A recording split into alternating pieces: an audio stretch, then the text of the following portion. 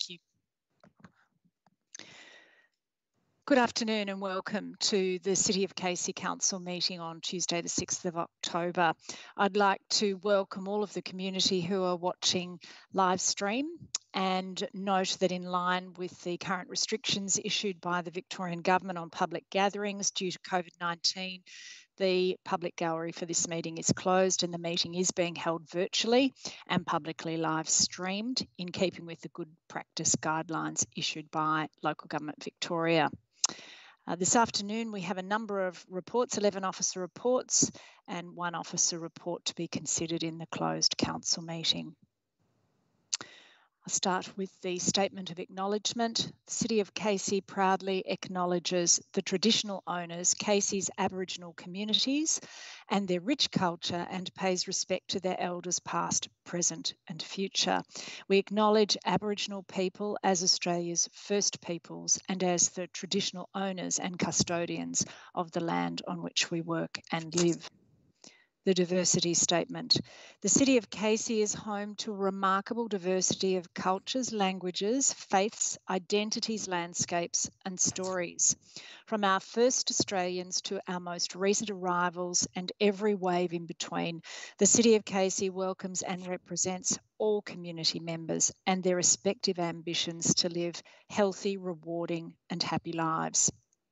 These intersecting and overlapping community stories form Casey's collective identity and contribute to its evolving rich history. We recognise this diversity as our strength and we aim to share, nurture and celebrate it. I now move on to item 2, the confirmation of minutes. Is there a mover for the minutes? Yes, and I welcome those of us in the meeting this afternoon, myself being Nolene Duff, the Chair of the Panel of Administrators, Miguel Belmar, who just had his hand up there, and Cameron Boardman. Welcome. And also welcome to Mr. Glenn Patterson, our Chief Executive Officer, and our executive team, who I know are online and assisting us this afternoon, are both Jacinta and Jordan. So thank you and my apologies for that oversight. So Mr. Belmar, you were moving the minutes. That's the minutes of the 15th of September. And I will second those minutes as Mr. Boardman was an apology for that meeting. So we vote on the carriage of those minutes. Thank you. Yes. Declaration of interests. I've considered my obligations under the Local Government Act with respect to the matters before us this afternoon, and I invite my fellow administrators and any officers present to declare any conflicts of interest they wish to declare.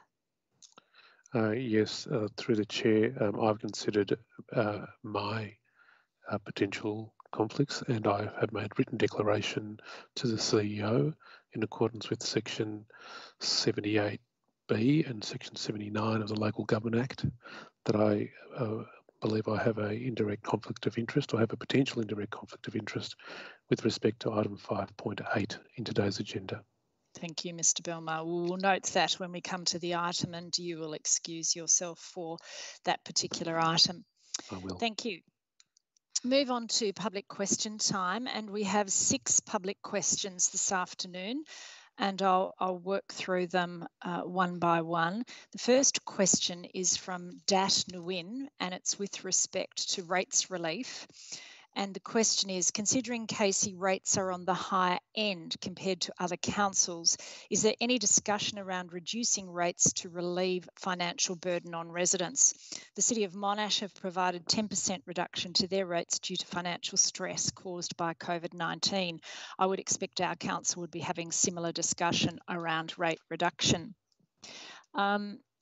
Thank you, Mr. Nguyen, for the question. And I think we've noted in prior council meetings our appreciation and concern for the increasing financial stress that residents in our community are experiencing with respect to the impact of COVID-19.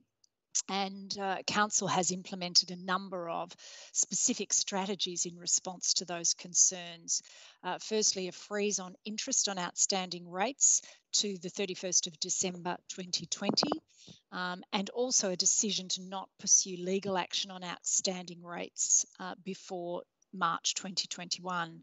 So it's important that we convey that we do understand those concerns. We understand that we have many people in this community that have experienced the loss of jobs, loss of income, and other matters associated with the pandemic. And we are certainly continuing to monitor the situation. We've had literally an update today on the impact of COVID-19 on our organisation and on this community. And we will continue to do that and review that. But I will say, and we have said this in previous meetings, that should anybody be experiencing hardship, they need to make contact with us, make contact with the organisation, and the staff from the finance area will respond to your request for consideration of relief relating to rates.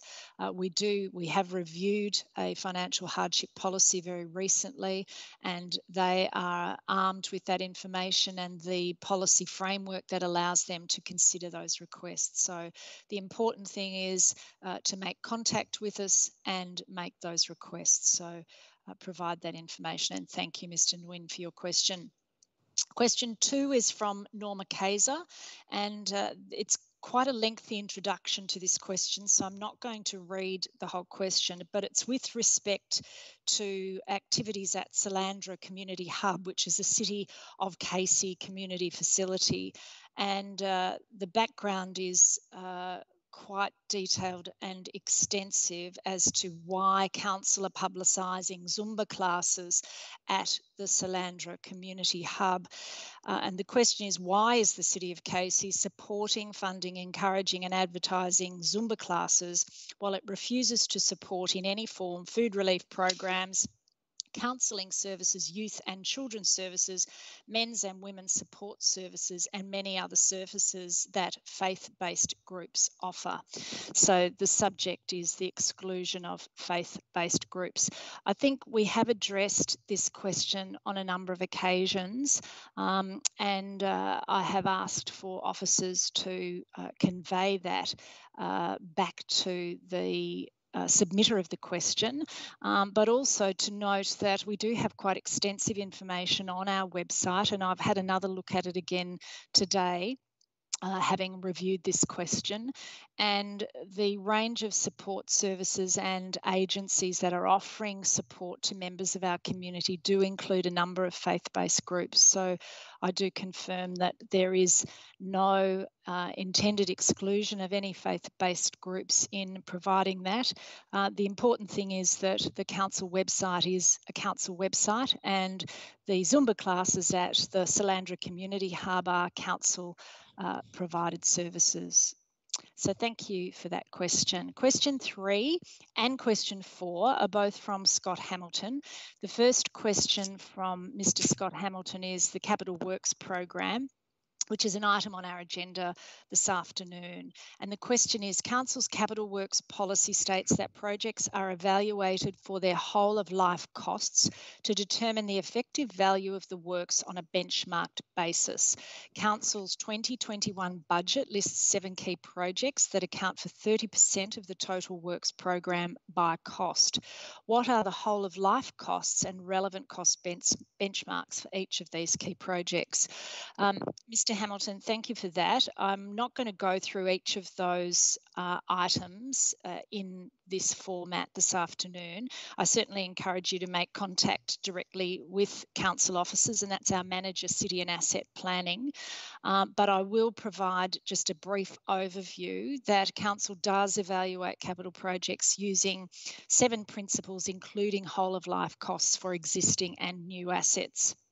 And so when a project is being evaluated, before it even comes to council for consideration for funding as part of our annual budget cycle, the cost assessment relates to the whole process of procurement, design and construction, the ongoing operations, should it be a facility that in future will be staffed and will need to be maintained for the whole of its life, and the asset life cycle management. So that includes any renewals, upgrades, extensions, expansion, includes depreciation, and eventually the when the project is at the end of its life, the disposal of that project.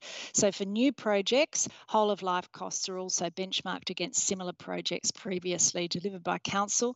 And clearly there is also a procurement policy, which is not only a requirement of the state government, but is also adopted specifically by council. That requires us to tender projects within different financial tranches. So it is a very sophisticated process that council goes through, and I certainly encourage you for more detail to make contact directly with our management team.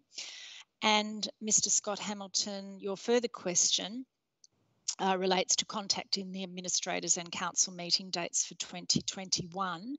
And I thank you for the question, because it has prompted me to have a look at this material on our website, which I will admit I haven't looked at for a little while. And I have this afternoon once again asked our communications team to review the content of this. So I do thank you for prompting us to do that. It was timely, and I welcome your input. So your question specifically was, administrators Belmar and Boardman commenced their roles in May 2020. 4 months on, council's website still states more information on contacting and engaging with administrators will be made available in the coming days. As such, public question time appears to be the only method of direct contact available to residents, albeit with restrictions of 2 questions per fortnightly meeting.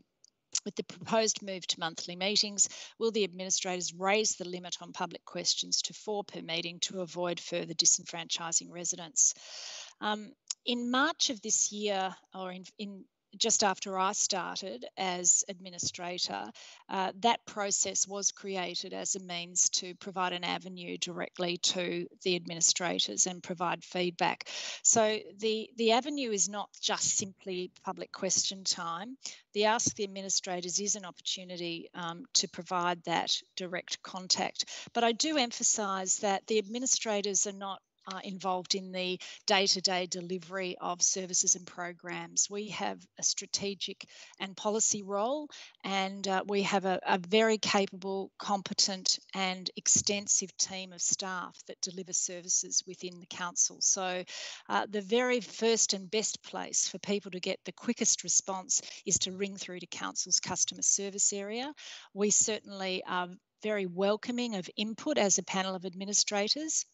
And I invite you to use those opportunities to ask questions at council and to also ask the administrator. And I do say thank you to you for raising the issues that are not clear in that communication, and that's being updated. I also point you to the Shape Your City process, and I'll speak about that a little bit shortly. And that's another opportunity to provide input and to think about the future of the city. Question 5 is from Mr. Bruce Wood, and it's with respect to the proposed Rosemore Gallery development at 193-209 King Road, Harkaway. And the question is, will the City of Casey Council uphold the amenity and facilitate the requirements of its own planning scheme for the Green Wedge Zone A in Harkaway? For the purpose of these questions, amenity means all the features that the existing environment embraces. This includes pleasantness, character, and inherent psychological or social benefits that the Green Wedge embraces. And amenity for the purposes of this question does not include commercial development in the Green Wedge Zone. Mr. Wood also has raised a further question, that's question 6, that in respect of the proposed Rosemore Gallery development that is opposed by the Harkaway residents and is not a permitted use under the Casey planning scheme, will Casey Council support the Harkaway residents and its own planning scheme and make a submission to the Minister for Planning opposing the proposed development? So I'll respond to those 2 questions and alert Mr. Wood to this is a matter that will be considered by Council at its next meeting on the 20th of October, and that will be a report which I have not yet seen, which the panel of administrators have not yet been briefed on, which relates to our submission, City of Casey's submission to the advisory committee that has been established by the Minister for Planning to consider this application.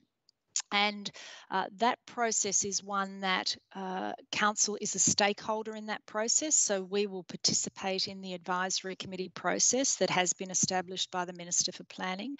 And that has been established by the Minister to look at the suitability of the proposal and any draft controls. So Council at the moment, Council officers are reviewing the exhibited plans and documents and preparing that submission. And we certainly encourage anybody that has an interest in this project, and adjacent residents have been advised directly by the department, the Planning Panels Victoria, who are running the process on behalf of the Minister, provide input to that advisory committee. And that can be accessed on the Minister's website for this purpose, which is www.planning.vic.gov.au. So that's www.planning.vic.gov.au, and that proposed gallery development, it's amendment C273. 193-209 King Road, Harkaway is actually on that website, and you can access those documents. So thank you, Mr. Wood, once again for those questions. And before we move on to the Council agenda, I do just want to make mention of the Shape Your City process. And I invite those of you watching that you have a look at the Council website. The homepage provides a range of links about Shape Your City, and Shape Your City is our council planning process. So it is the important piece of planning work that we do over the next 4 years as part of our job as administrators to ensure that we are taking into account the needs of the community in future planning, both in terms of service delivery, infrastructure, parks and gardens, services and facilities, community services, etc. And I do commend the work of the officers. It's an extensive package of opportunities that are available on the council website. And I'll just mention a few of them, but there's a survey that takes about 10 minutes. And the good thing is there's a prize for 5 participants of that survey, but that will give some really good input and feedback to us in the future process. That survey is also available translated into a number of community languages. So if there are people in the community that you know would benefit from that, you can assist them to access that on the website as well. One of the great opportunities that has been provided is that you can host a conversation. If you're a member of a community group, a club, or a group in the community, you can actually facilitate a discussion, and there's an extensive toolkit which is really excellent. I encourage you to have a look at that. That allows you to be the leader of that discussion within your community and provide us with some comprehensive feedback, and we'd love to hear that. There are also a number of virtual events and different dates that are on the website over the next month. And also you can become a Shape Your City ambassador. So have a look at those elements on our website, and we look forward to having your input and feedback. As I say, that is a pivotal document that the Council will be developing over the coming months. So thank you. I now move on to item 5, which is officer reports. And the first item this afternoon is item 5.1, which is the 2019-20 Capital Works Program carryover and 2021 Capital Works Program year-to-date budget variations. Do I have a mover for that report? Yes, I'll move Thank you, Mr. Belmar, and a seconder, Mr. Boardman. Mr. Belmar, I invite you to speak to the report. Yes, this recommendation is that Council approve $68.4 million of carryover from the 2019-20 into the 2021 budget for the Capital Works Program as per the attachment. And secondly, the Council approve the sum set out there of $158,219 of budget variations to the 2021 Capital Works Program. Now, in many respects, this is a procedural policy in that there has been the budgetary work undertaken in the past to ensure that the funds are available for this work to occur. As the briefing paper informed me, there are a number of reasons why the delivery of the Capital Works program could not all occur during the budget year, and a number of the reasons include the size of the program, its complexity, and the impact of COVID. I'm satisfied in reviewing the documents that it's appropriate that the carryover occur, and I'm also satisfied that the amount that is attributed to budget variations is an appropriate amount given the size of the capital works budget, and note that it's a modest sum when compared to the size of the works program. And for those reasons, I commend the motion. Thank you, Mr. Belmar. Mr. Boardman. Thank you, Chair. Just very briefly, I think, as Mr. Belmar's pointed out, we have a responsibility for efficacy and optimisation of council expenditure, and to ensure that any variations or any unforeseen circumstances are adapted and any adjustments are made timely and transparently. That's exactly what we are doing in this circumstance. I would expect, and certainly the advice is consistent with this, that this will not be the first of such papers that will come to our attention. There will be further variations and carryovers in the foreseeable future and in subsequent financial years, purely because of the unknown and the difficult environment that we're currently operating on. But to ensure that we are meeting our community's expectations by being completely transparent around this and making those necessary adjustments and having a value attribution as a foundation of our decision making, these reports and approaches are absolutely essential. So I do commend the report and pleased to second it. Thank you, Mr. Boardman. And I'll put the motion to the vote. All in favour? Carried. Item 5.2, Council Delegate Appointments. Do I have a mover? Yes. Thank you, Mr. Boardman. Seconder, Mr. Belmar. Mr. Boardman. We, as a panel, have considered a number of the appointments that past councillors and council officers themselves have made in relation to a number of local and other entities. We've concluded this review that's been conducted over a number of months now to look at where we can add the greatest amount of value and contribution to those such entities, and also where the community will get the maximum exposure and consistency in communications and engagement with the council itself. There is a number of changes that we're making, and in today we are appointing ourselves to 6 or 5, I should say, particular entities. But I do so on the basis of ensuring the community that where councillors were either board members or representatives on such entities in the past, that if there has been a supplementation of such individuals with council officers, that the level of engagement will in no way be different or diminish. In fact, I would say that there'll be significant improvement for some of the reasons that the Chair outlined in her response to the query from Mr. Hamilton regarding contact with administrators and utilising Casey Conversations and other communication mechanisms. We are dealing with, as I said, 5 specific appointments: the Audit and Risk Committee, the Casey Cardinia Foundation, the Casey Cardinia Library Corporation, the Municipal Association of Victoria, and the Western Port Biosphere Foundation, and the appointments are public as per the report. I do note from a personal perspective that I am very excited and pleased to be appointed as the council representative to the Audit and Risk Committee.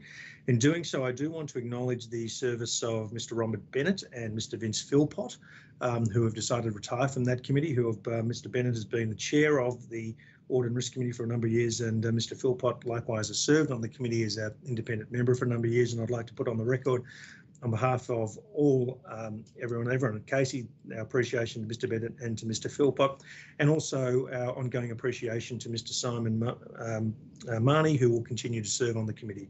We have commenced an exercise to look at potential replacements, and we want to position this as an attractive appointment for people who want to serve in these independent review type mechanisms, but also to set a benchmark and be an exemplar amongst local government entities, that we are going to be certainly looking at a diversification of candidates, particularly looking at diversity of gender equity and difference of experience, but to have a fresh approach on how we can get a broader skill set, broader experience to really help us with our roles as administrator and to improve the performance of the council overall.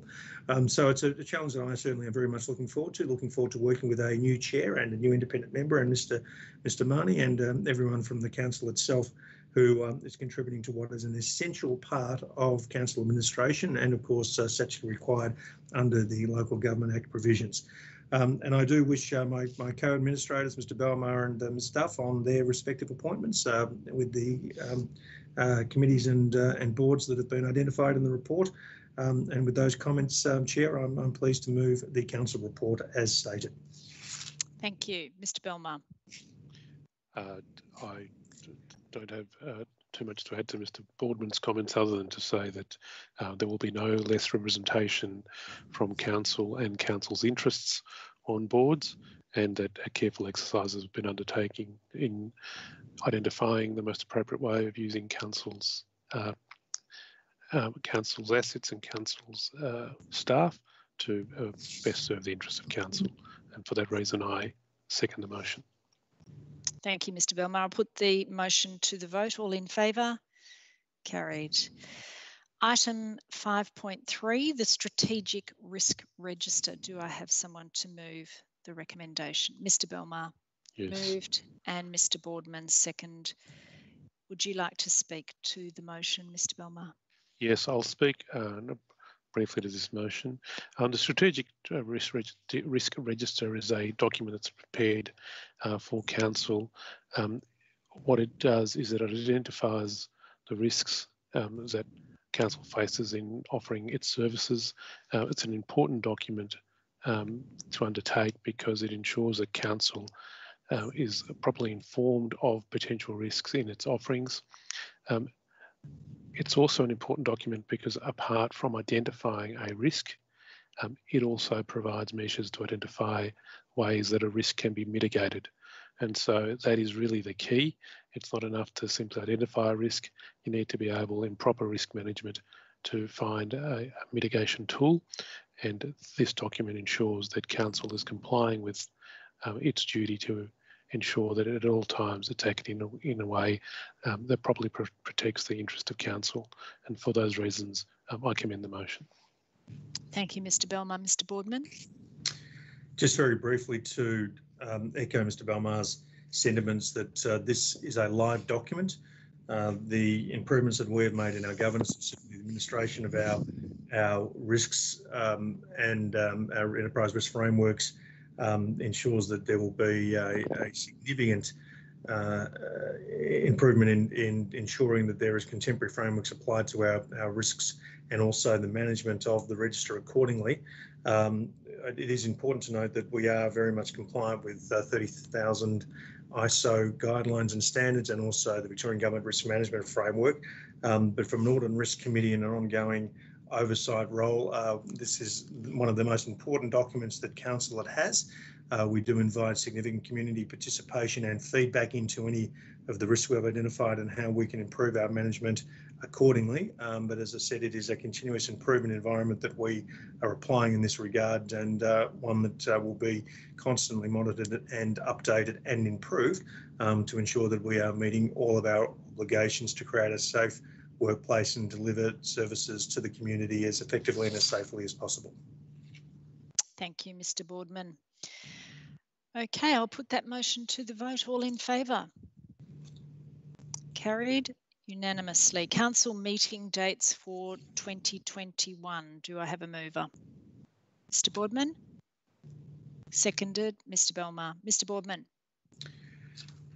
Thank you, Chair. It follows the answer that you gave to Mr. Scott Hamilton's question in regards to access to ourselves and our overall engagement with the community. And whilst your answer was comprehensive, and I certainly touched on this when we were talking about the delegate appointments to various entities, It is something that ourselves as administrator has given significant attention to try and find the right balance between efficiency in not overburdening council officers on expectations around administrative requirements, and also that critical linkage to allow the community to engage with us, to ask questions, to put forward feedback, to ensure that all matters of urgency and attention and aspects that need to be considered are coming through the right channels.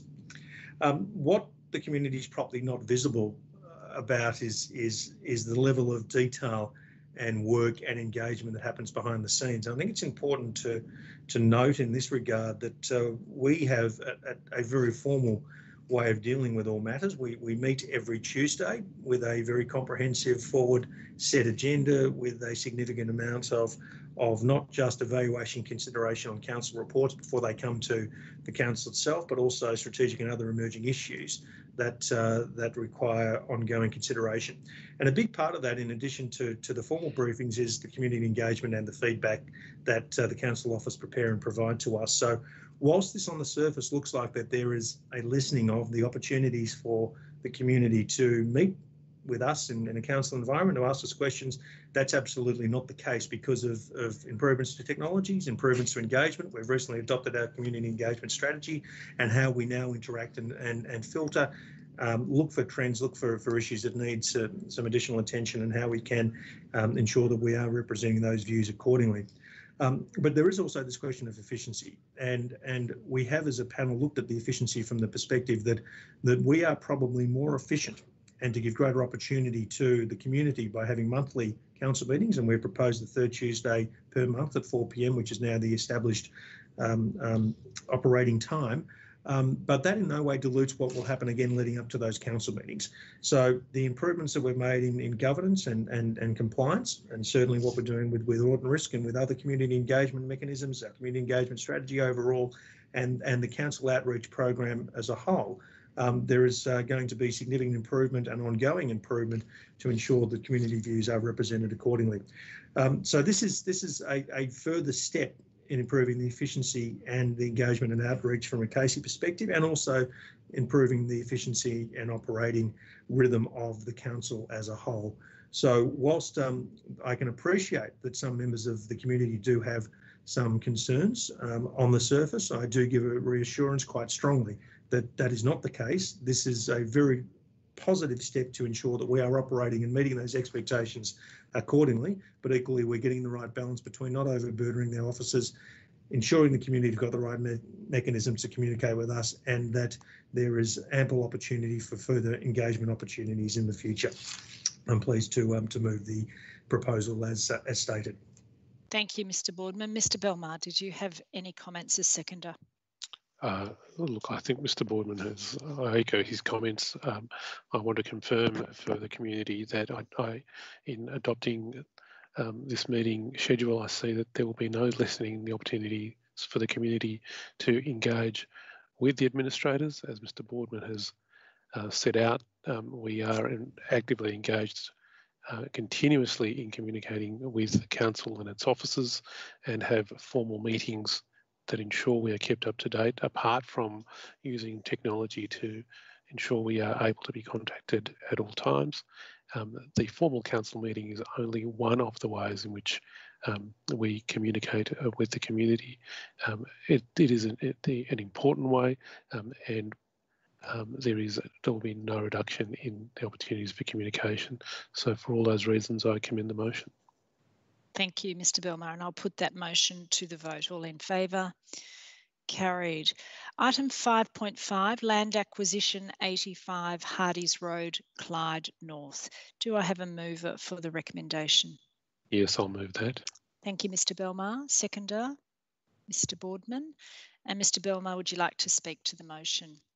Yes. In moving this motion, I'm mindful that as it's should be visible on the screen, that a process has been undertaken already by council to acquire a small parcel of land, which is necessary to fulfil a future requirement for a 4-lane arterial road servicing both existing and future residential developments in the Hardies Road area.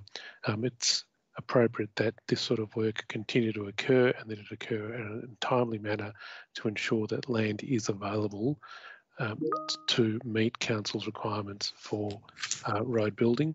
And for those reasons, I commend the motion, and I also am mindful of encouraging and grateful for the continuous work that council officers do to ensure a timely delivery of important services such as these roads, and that they are delivered at a time when they are required, and that the release of land and that the amenity for new communities in new estates is not in any way diminished by a failure to ensure delivery of roads in a timely manner.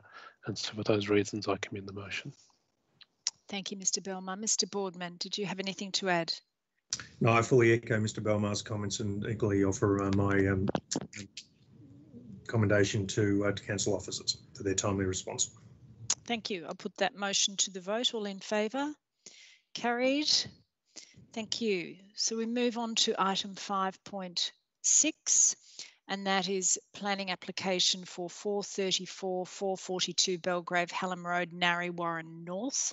Do I have a mover for the recommendation? Thank you, Mr. Boardman, and a seconder, Mr. Belmar. Mr. Boardman, would you like to speak to the motion? Thank you, Chair. I may take some time to go in a little bit of detail regarding this particular item, considering the volume of objections that the council has received. And I start by noting that there might be a slight typo in the recommendations. There's actually 3 recommendations, not 5, as might appear in the public documents. Recommendation 1, the council issues a notice of decision to grant a planning permit. 2, that any objectors be notified of council decision. 3, that the Department of Transport, Melbourne Water, Transport Victoria and the Country Fire Authority be notified of council decisions. So it's just a small typo, but I think just to remove confusion that there are the 3 recommendations. I want to go back to December 2015, where previous council received an application for a school to be built at premises known as 20 Beckett Street in Narre Warren North, Beckett Road, I should say, Narre Warren North. There was 10 objections to that particular project, and the council on the 8th of December approved that permit, and the permit was granted in early 2016 and construction commenced. It is a secondary college. It is a faith-based secondary college that has 370 students and 20 staff. And this is important because this particular school immediately abuts the parcel of land of which council has received an application to develop. It is exactly the same planning scheme, exactly the same planning zone, and it is in the green wedge, as a number of the objectors have highlighted. But it is a school that has gone through a proper council planning process and consideration. Almost 5 years ago, there was, as I said, only 10 objections, and council, quite rightly, applying the planning regulations appropriately at that time, granted the permit, and it's constructed and it continues to operate today. And this is an important precedent because what the council is dealing with is an almost identical application, with one distinction is that it is not a secondary school that is being applied for, it is a primary school. And going to my comments around the amount of engagement and consideration ourselves as administrator and the council office as a whole apply when we're making such decisions, this is an example of where there has been extensive and comprehensive evaluation and consideration of the issue.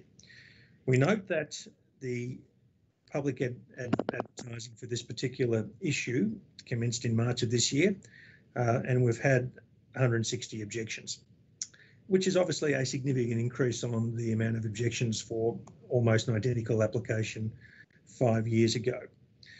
We also noticed that a number of those objections are very much based and have valid reasons around the traffic management, around the removal and the impact on flora and fauna, around the school need, around the location within the green wedge, the request for screening, the safety with dams located on site, bushfire safety, traffic safety, etc., etc. And all objections, all of the issues that have been raised have been thoroughly considered by council officers and equally thoroughly considered by ourselves. I note that a number of those objections have been dealing with the faith-based element of this particular application. And I have to from the outset say that that is absolutely nothing irrelevant. The decision in 2015, as I said, was a faith-based school, a secondary college. And as it was determined then, that is not a consideration for determining that particular planning permit. And so it is now the case that with this particular planning permit, that equally is not a determination for making this decision. And for that reason, we have to be very conscious that the only application that we can as administrators apply when judging and assessing the merits of this particular application, and any application for that matter, is on fairness, on equity, and any other process that the planning regulations, the planning zone, and any state overlays and other conditions apply. And that is exactly what we have done. And my fellow administrators will acknowledge that how comprehensive this particular process has been.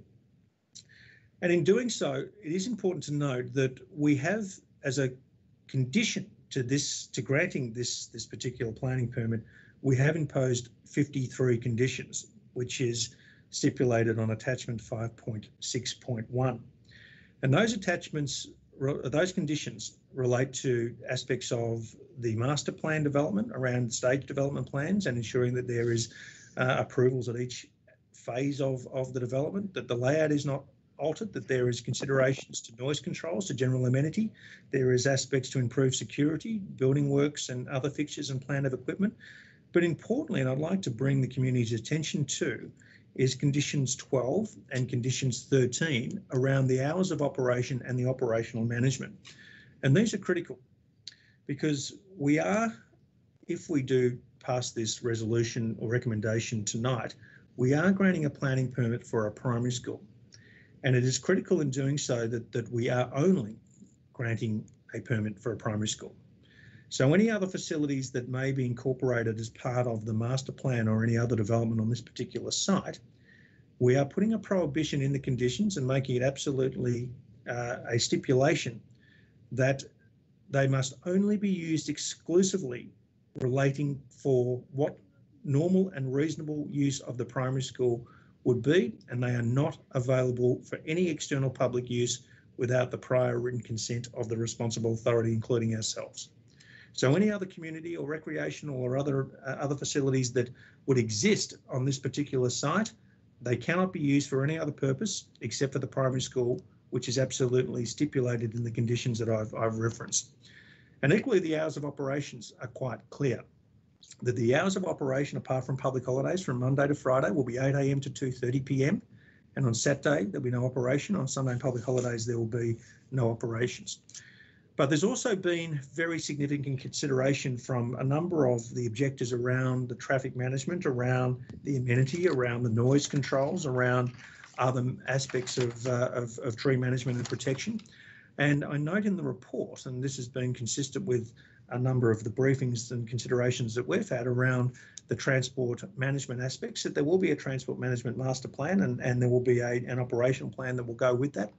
That Vic Roads and the Department of Transport are supporting the application with conditions, that Melbourne Water has no objections, that Transport Victoria has no objections, and equally in relation to bushfire management and some of the ongoing flora and fauna management issues that the Country Fire Authority equally has no objections. But I go back to one of my opening comments, if I could share, that as administrators, we can only determine these decisions based upon planning laws and the regulations and all of the considerations of the schemes that are presented to us. And we note that we have received some last minute objections in relation to the use of such facilities as it relates to the Green Wedge. And in doing so, I need to again go back to the decision that Council made in 2015 on the immediately adjacent site, that schools, places of worship and other similar facilities are permissible developments in the Green Wedge. And that is consistent with the precedent that was established in December 2015 on the approval to develop the Harkaway Hills College, which is also, as I say, a faith-based school.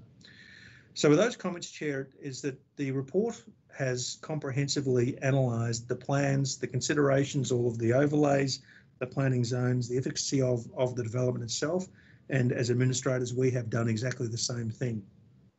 There is nothing in any of the information that's been presented to me that will in any way suggest that this permit cannot be approved. It is a permissible use. The conditions, the 53 conditions that have been stipulated in attachment 5.61 go to the core of a number of the objections, and I think quite significantly address and manage those objections. And any other issues that have been raised, particularly as it relates to the faith elements of this particular development, I again say quite clearly that they are irrelevant. So with those comments, I do need to place on the record that I agree with the recommendations from council officers. There is no reason for me to be further considering any of the objections. I think that they have been adequately managed through this process. There has been undoubtedly significant opportunities for community consultation and for engagement with objectors, and I'm satisfied that that is as comprehensive as the circumstances allow. And in conclusion, I just want to say that there is, of course, an opportunity for any objector or any proponent, for that matter, to seek further review of such a decision of council through the appropriate channels, and those avenues exist to anyone at any time. And whilst in 2015, when the Harkway Hills College permit was granted, I note there was no further consideration through any external channels, and I hope that that would be the case with this particular application. I am pleased to support the recommendations. Thank you, Mr. Boardman. Mr. Belmar, would you like to speak to the motion? Yes, thank you, Chair. I note the comments of Mr. Boardman, and in supporting this motion, I reflect on the fact that this is an application that's made in the Greenwich zone, but I'm mindful that under current planning law, the use of this land for education for a school is a permitted use. What that means is that when council faces an application of this type, it is required to consider whether or not the application, the documents, the plans, and the proposed use of the land are in compliance with the tests that are applied for a permitted use in the Greenwich zone. I have carefully considered the documents. I've carefully considered the objections. I've considered, importantly, the fact that there's a requirement for a master plan, that this is the start of a development on this site, and any future development will require that it be done in compliance with the master plan, and that master plan is one which needs to be presented to council, and which council is required to be satisfied with that master plan when it comes as part of this application. So I am careful in also considering the objections and the nature of the objections and the matters that are properly taken into account in making a decision about a planning permit. I want to be on the record that the issues to do with the faith of the organisation is not a relevant planning issue. I also want to be clear on the record about the fact that, as Mr. Boardman has identified, there are ways that a planning permit can be issued to be clear about the use that can be given to the site. Council, through its notice of decision, is letting the community know that this notice of decision is clear about the fact that the use of the land, the use of the buildings, is to be use that is related to the school. It's got to be incidental to the school. And I just want to make one last point, and that is that what council will be doing by moving this motion, and myself and Mr. Boardman are in favour of the motion, is that it will result in the issue of a notice of decision. Now, that will look like a planning permit, but it is in fact a notice of decision. What it tells the community is that these are the conditions under which council is willing to grant a permit. Now, because there have been objections, there is another process that can occur in another place. But the community needs to be clear that this document that will be on council records as a consequence of this motion is a notice of decision. It is not a permit. It gives notice of the conditions under which council would be willing to grant a permit. But because there's been objections, it has only the standing of a notice of decision. I commend the applicants for the careful way in which they have put together this application, in the way that they've answered any requests for further information that council has had. And finally, I also note that there have been a number of referral authorities which have required only that there be conditions on the notice of decision, and that those conditions form part of this notice of decision. So for all of those reasons, I commend the motion. Thank you, Mr. Belmar, and thank you, Mr. Boardman. Before I put this to the motion to the vote, I do want to make a few comments myself and confirm for our listening audience this afternoon that all of the objections have been circulated to the panel. I can state categorically that I have read all of the objections, and I concur with the appraisal of those objections that have been provided by both Mr. Boardman quite extensively and Mr. Belmar. I think it is important to note that whilst there are local policies in place that allow us to consider a number of matters, the overriding zoning and use is quite clear, and I don't need to say more. I think that's been most eloquently explained by Mr. Boardman in his moving speech. I think I appreciate that residents have raised concerns around a number of matters, and I think the recommendations in the attachment, the conditions that have been referenced, are detailed and extensive, and they do aim to address the range and variety of objections that have been made that are tangible issues in terms of the use. So I certainly encourage people to look at the attachment to the report, which is the conditions for this arrangement. And I do note the opportunity of appeal that's been referenced by both Mr. Boardman and Mr. Belmar. So I'll put the motion to the vote. All in favour? Carried unanimously. Thank you. And we have item 5.7, which is amendment C236 to the Casey Planning Scheme, ATS Linsell Boulevard, Cranbourne East. Do I have a mover for the recommendation? Yes, I move that. Thanks, Mr. Belmar. And a seconder, Mr. Boardman. Mr. Belmar, would you like to speak to the motion? Yes, as will be apparent from the recommendation that is being placed onto the screen, if it's not there already. Yes. This is quite an extensive recommendation, and I will explain my reasons for supporting it, and that is because what this recommendation refers to is that Planning Amendment C36 is a combined proponent-led planning scheme amendment, which includes both a planning scheme amendment and a planning permit application, and the number of that planning permit application is visible on the screen. What this amendment seeks to do is a number of things. It's to rezone a portion of land, which is zoned floodway zone, and to the general residential zone, and Melbourne Water has determined that the land is no longer required for the purpose of a floodway.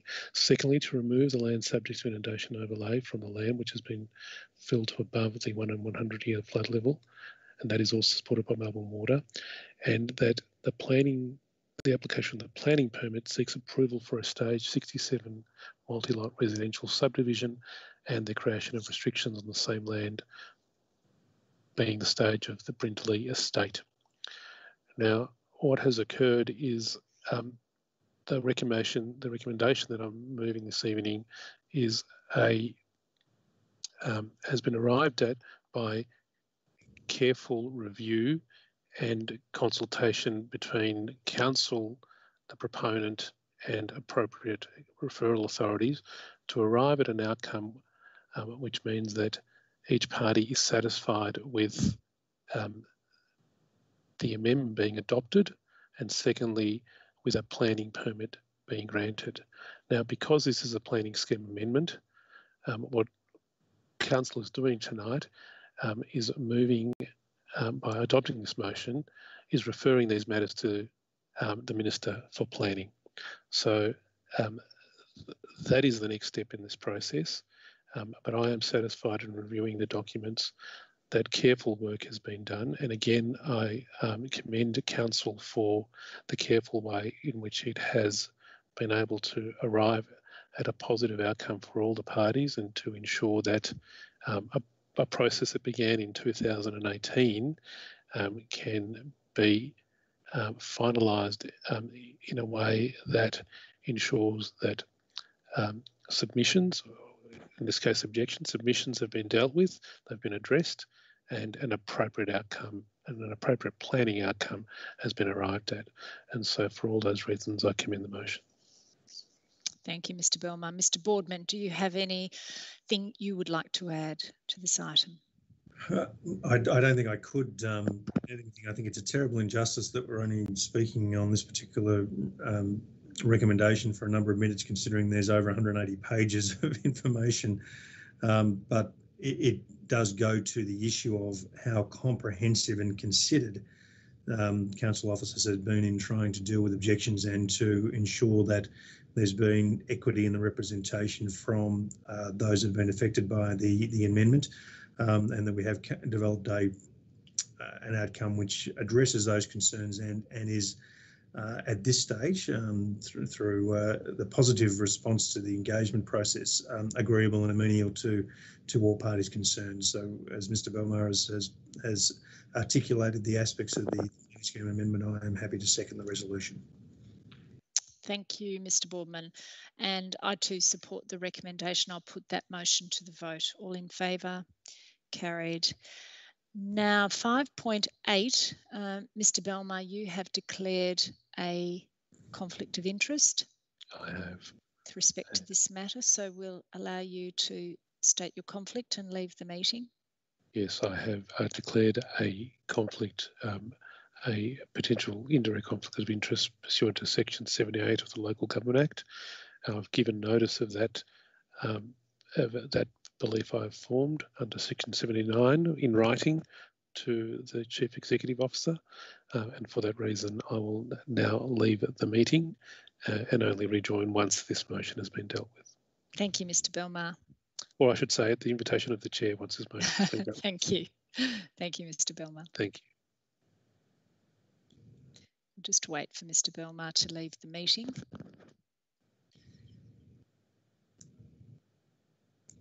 Thank you. So item 5.8, extension of contract for street sweeping. Do I have a mover? Mr. Boardman, and seconder myself. Would you like to make any comments on this report in supporting the motion?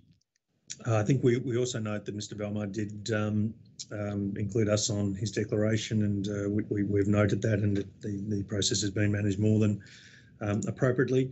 This is a very straightforward recommendation to extend Metro Urban Management's contract, which was first granted in November 2017, for a further 2 years at a cost to council of $1.3 million per annum. That would take the total contract up to 5 years to the end of 20th November of 2022. There's been review of the performance of Metro Urban Management. There has been positivity from community and other clients and stakeholders around the consistency of their service, their responsiveness, and certainly the value to council from the contract overall. Has given justification to the extension of the contract, and after considering all of the aspects and ensuring that due diligence and process has been followed, I'm pleased to support that extension and in turn support the recommendation. Thank you, Mr. Boardman. I too support the extension of the contract, and my only comment is this is one of the very many council services that's often overlooked by members of the community. It's very important for those who appreciate the street sweeping, but it's also an environmental service in ensuring that we're able to collect things before they end up in drains and in our bay and in our oceans. So it is a much loved service, I know, by many in our community. community, and one of the many things that's obviously supported by our rates. So I'll put that motion to the vote. All in favour? Carried. Thank you. And could I ask you, Ms McLeod, to allow Mr Belmar to rejoin the meeting, and we will wait for him to do that.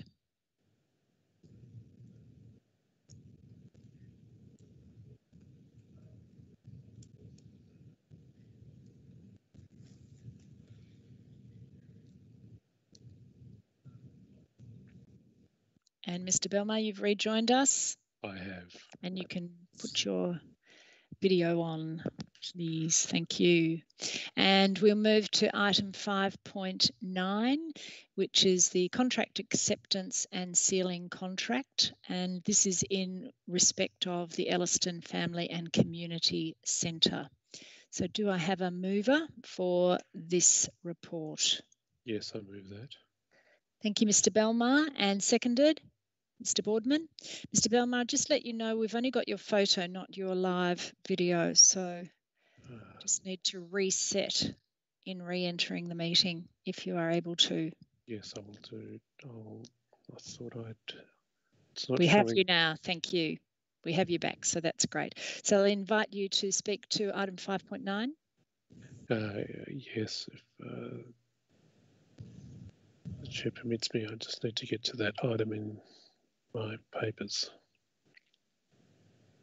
And just to add to your finding things on the computer, we've lost your image again. So I don't know if it's a connection issue or a setting issue.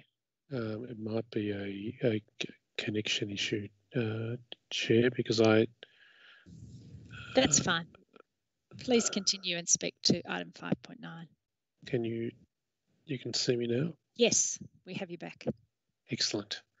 Item 5.9 is I move this motion, and it is I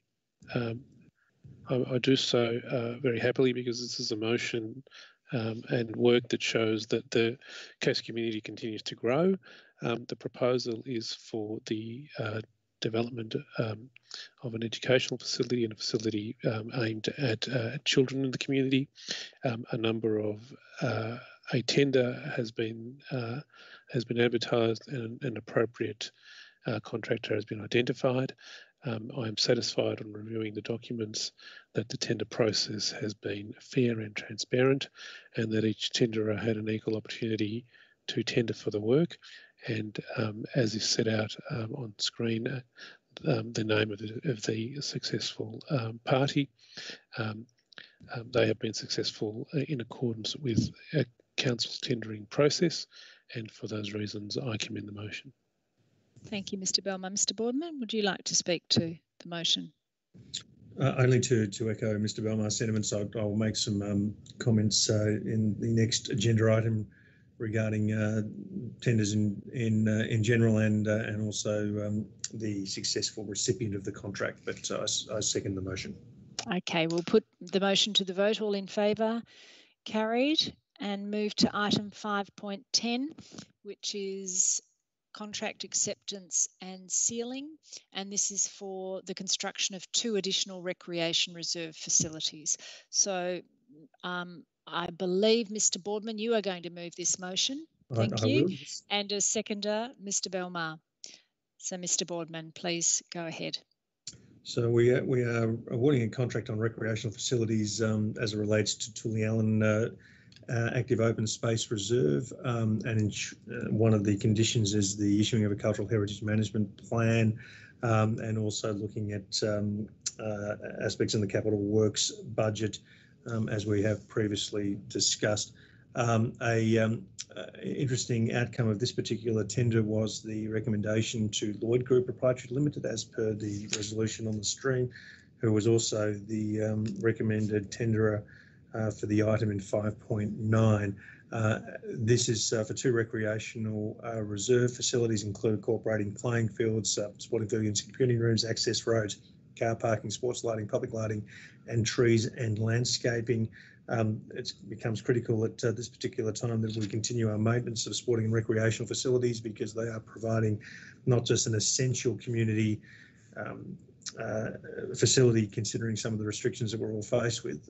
But once we do get into lessening of COVID restrictions and we can resume competitive sport and other group type activities, we want to ensure that we've got the best infrastructure and facilities in place to allow that to recommence seamlessly.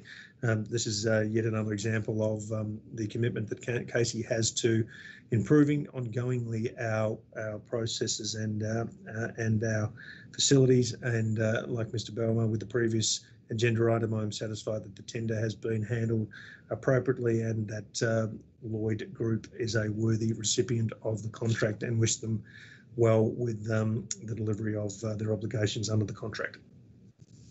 Thank you, Mr. Boardman. Mr. Belmar? I have nothing further to add on this item, and I commend the successful, or congratulate the successful party in being awarded the tender. Thank you.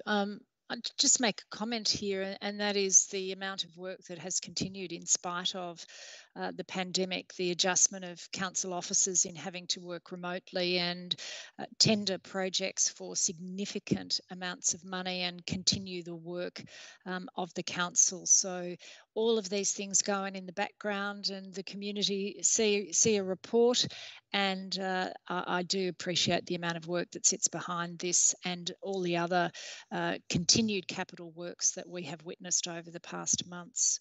So I'll put the motion to the vote. All in favour?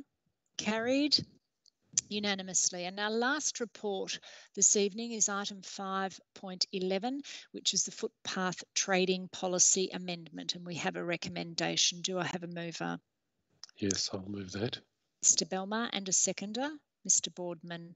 Mr. Belmar, I invite you to speak to the motion. Yes, this is an important amendment that is being made to Council's footpath trading policy. It is part of the response to COVID. Presently, the footpath trading policy requires that businesses that trade and have a permit can only trade immediately outside their premises.